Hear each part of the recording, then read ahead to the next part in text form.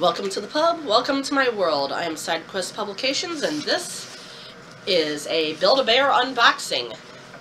And please forgive if you think my voice sounds different. I am getting over a cold. Anyway,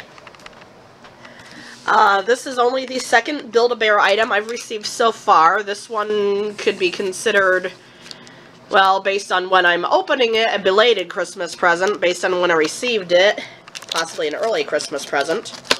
From me to me, of course. I knew what it was before it arrived. I'm the one who ordered it.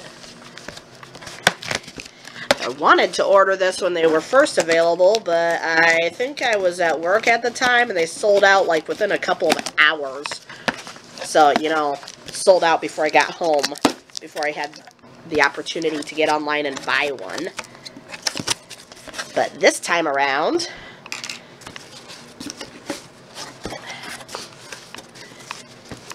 so cute little Eevee.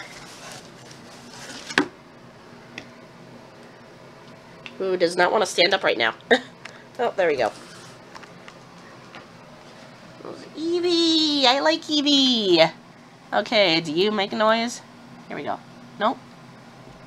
Here we go.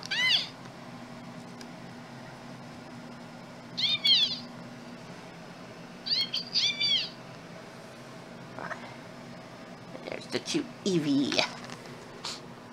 And because this is the online exclusive one, I got 2 hoodies with my cutie.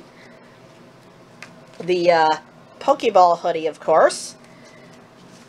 And definitely appropriate for winter. What appears to be more of a winter hoodie. With a bit of cardboard preventing it from... Oh, must be the hanger. Yep, that's a hanger. More of a winter style hoodie with images of all the different evolutions for Eevee, all the different Eeveelutions. Now, and of course there should be a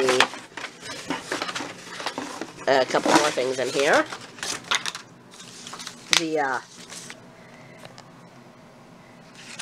birth certificate. And the special Pokemon card. And every free friend has a heart inside with a special wish made just for you. Aww. Now, I will say I do like the Eeveelution hoodie. However, there is one thing for this Pokemon, or for any of the Pokemon that they do on Build-A-Bear, that I think would be so much better. And that, in the case of Eevee in particular, would be if they had individual hoodies, one for each Eeveelution. You know, like you have Pikachu dressing up as Charizard, and I believe now they have a Charmander who can dress up as Lucario, is if they had an individual hoodie for each Eeveelution, so that you could have Eevee dress up as any Eeveelution you want. And for those of us who have Eevee now and didn't get such a hoodie at the time, to be able to buy the hoodies individually. You know, so you don't have to buy a whole new Eevee just to get the hoodies.